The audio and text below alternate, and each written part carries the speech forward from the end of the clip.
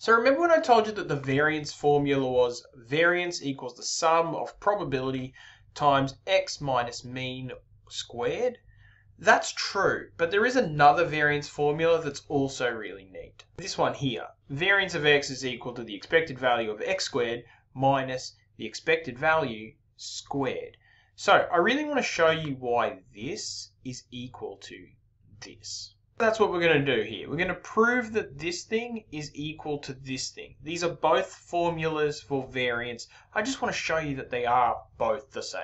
In order to convince you, I'm going to make the left-hand side of this formula look like the right-hand side. So, first thing I'm going to do is take these brackets and understand that it's this bracket squared, which means it's that bracket times itself. Now that I've got this set of brackets and this set of brackets, I can multiply them using the FOIL method. Now, it might not look like much at the moment, but remember that this mean, it actually means expected value, e to the x. So I'm just going to replace it with e to the x. Alright, so I've replaced those means with expected value of x, not e to the x.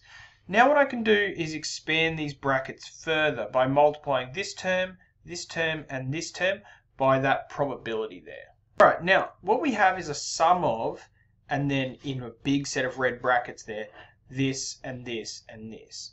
We can expand that because it's going to be the sum of that, the sum of that, and the sum of that. There is a lot going on in this line here, so you're going to have to be a bit careful here.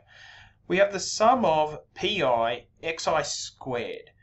Now, the sum of pi xi, that's our expected value formula.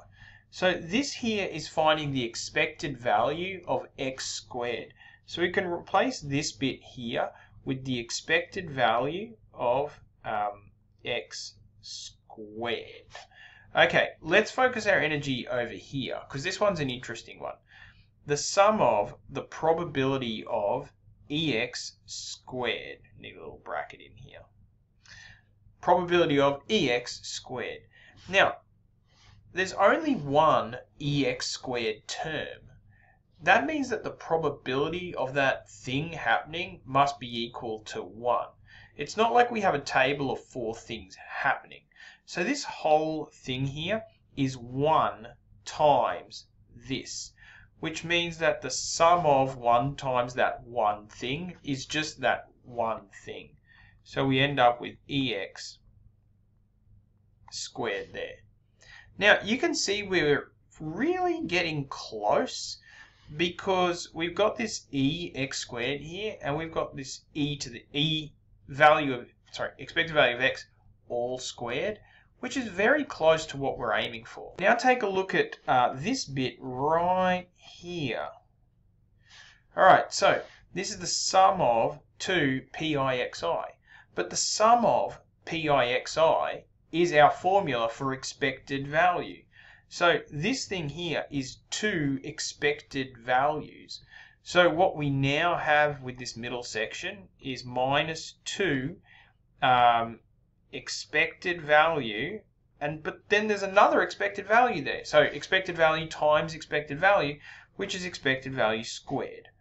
So now we can finish this up because we have ex squared minus 2ex squared, except it's like this. It's ex times ex, which is ex squared, plus ex squared. So we have ex squared, negative 2ex squared plus ex all squared is negative ex squared.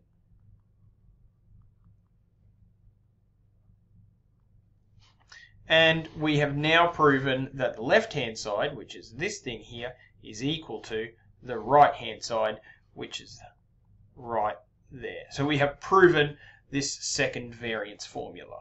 I'm going to take a little break, and in the next video I'm going to show you why you would want to have a formula like that in your arsenal.